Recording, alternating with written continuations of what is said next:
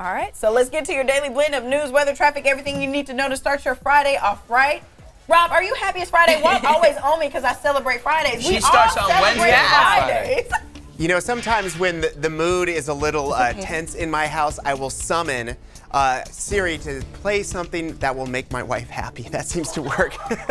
Unless it plays a song that does not work, or she obviously hears that I'm trying to make her laugh, and then it's the exact opposite. Am I still talking right now? I should just move on with the weather. It's going to be sunny in the Sierra. We've got a big situation for wind. Folks, allergy issues this entire week. Yesterday was better than most days, but you know what? It's all coming back. It's kind of cold out there, 40s. We're going to hit the 70s. Enjoy these temps that you're going to feel. This is a big warm up from just yesterday, 4, 5, 6 degrees in so many spots.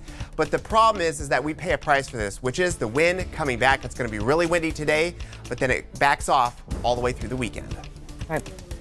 All right, let's make sure you're prepared as you head out. Take a look at your screen. This is what I was coordinating behind the scenes. Elkhorn Boulevard near 22nd Street. Overnight, someone hit a power pole. We now have power lanes down in the area, power lines.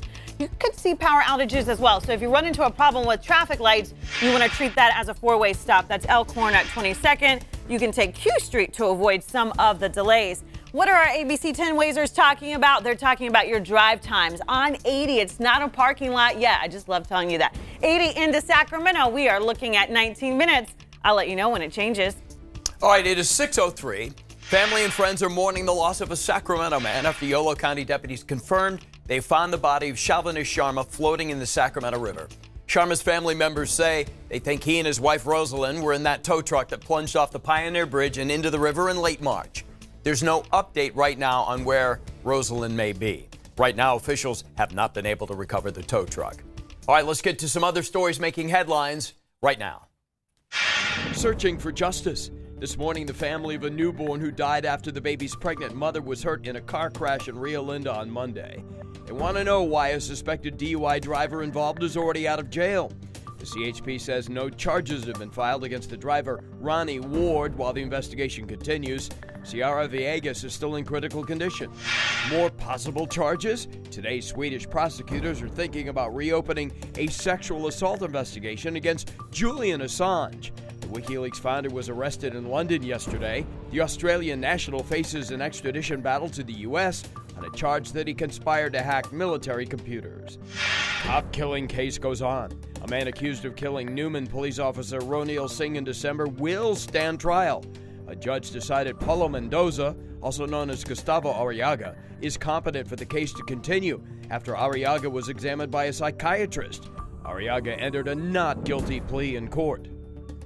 It is 6:04. A group of students at Whitney High School in Rockland are being recognized for earning top honors at a national convention, doing what they love, which is producing television newscasts. ABC 10's Carlos Herrera is there at Whitney High with more on this amazing accomplishment, and that's not Carlos. Enter and sign in, please. Good morning, I'm Julie West. And I'm Emma Para. And we have taken over Carlos's job at ABC 10. And Walt, we're coming for you next. Just kidding. ABC 10, if you're hiring, please take me back, or at least consider it. Walt, I don't know about him. He's behaving bad. Hey, guys, take a look. These are part of the 68 students that traveled to Seattle to the student network or student tape. No, here, let me get it right.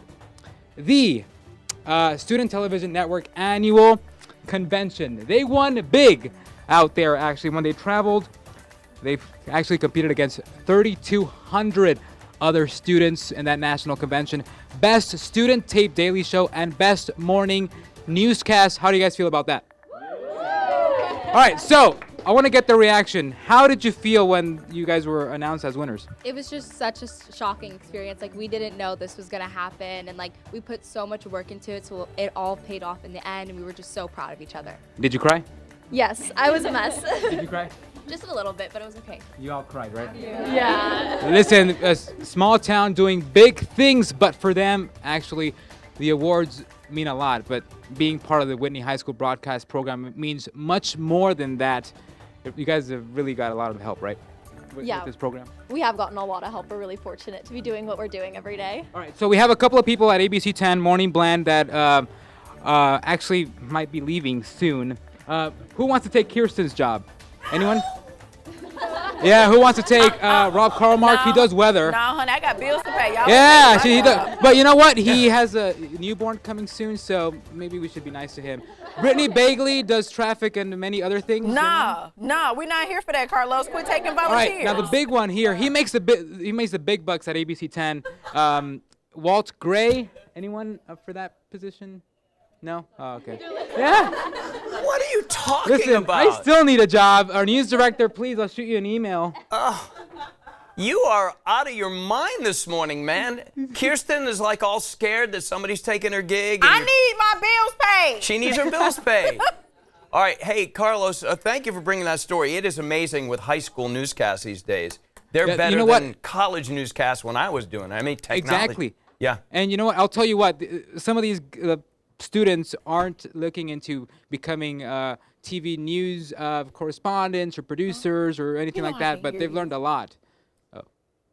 Yeah, it's amazing. I bet you do. It's a great group, very poised, their equipment, their set, all of that, and your IFB's not working. All right, we'll move along. Look, yeah, hey, Carlos is like, did you just ask me a tough question? I couldn't hear it. All right, that's your... what? I can hear you. All right, that's your Daily Blend. If you have something you want to share with us, just use the hashtag MorningBlend10. All right, let's get to some stories like these sent straight into your inbox. If you want more of Carlos in your inbox, sign up for our Daily Blend newsletter by texting the word email to 916-321-3310 or just sign up at abc10.com/email.